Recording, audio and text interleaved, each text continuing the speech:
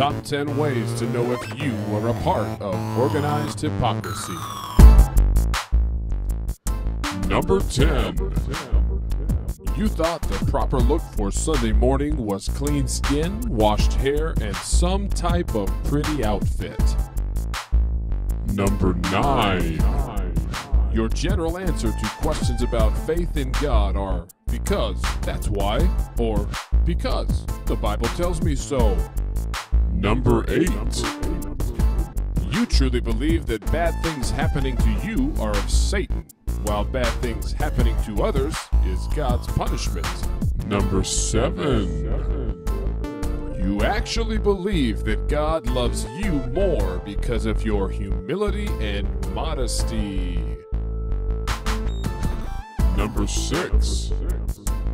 You've thought that other sins are worse than your sins. Number 5. Somehow you've understood that God's grace is exclusive to you while others have to earn it.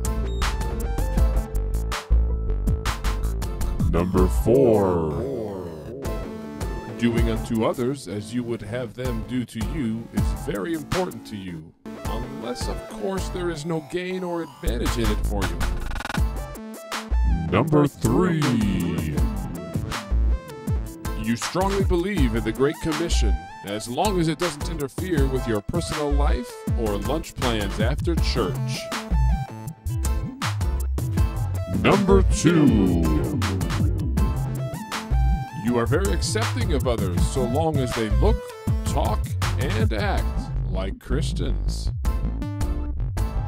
And the number 1 way to know if you're a part of organized hypocrisy is you've determined that your possessions are a sign of God's blessing, while others' possessions are a sign of their greed.